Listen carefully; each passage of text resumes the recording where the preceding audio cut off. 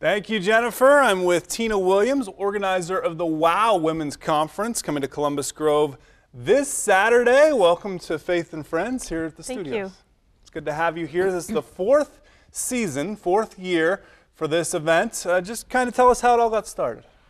Well, one day the pastor's wife had a vision to have a women's conference in our church, and so we started to organize it, and this is our fourth year doing it.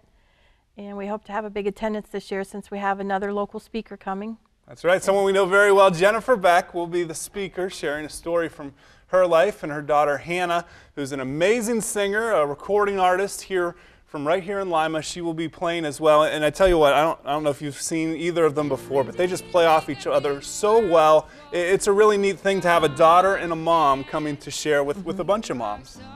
Good. That's good. That's what we want. What do you like about this event?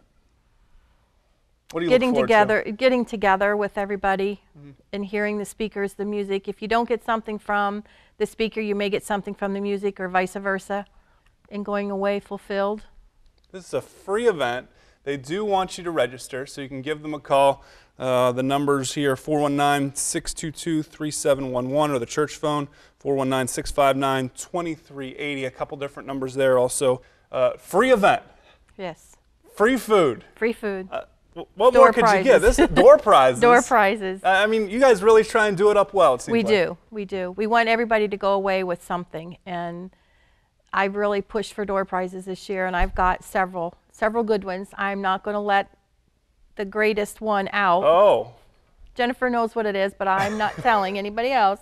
So they'll have to come to see. Exactly. Yeah. Exactly. It's coming up this Saturday, so you will want to go to check that out. It's going to be a great event.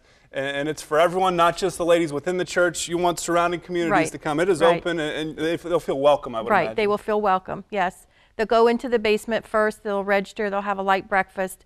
Then at 9 o'clock, we'll go up into the sanctuary, have a prayer, and then start with the event. There is a skit that will be performed by some of the St. John ladies performers. So you won't pick people out of the audience and put them on the spot? Okay.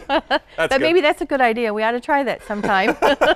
Sorry for anyone. Impromptu. But it's not for guys, so I can't come. You could if you like. Oh, really? Yeah, if you want to come and see. I've ever been invited to a women's conference. You're not excluded. Well, thank you. It is for everybody, and we certainly hope you will check it out. Again, you can call just so they can get an idea for the food. Is there going to be lunch as well at the end of the day? There'll be a hot lunch served at the end of the day, okay. Yes. So they don't want to run out. Give them a call for that. Thank you for joining us. We hope it's a great event. Thank you, and we'll see you on September 20th. All right, September 20th, coming up this Saturday. 8 o'clock registration, 8:30 it all gets started, so check that out. So we are moving over to Zach. He's done with tomatoes, and now he is taking a look at what it means to be face-to-face with God.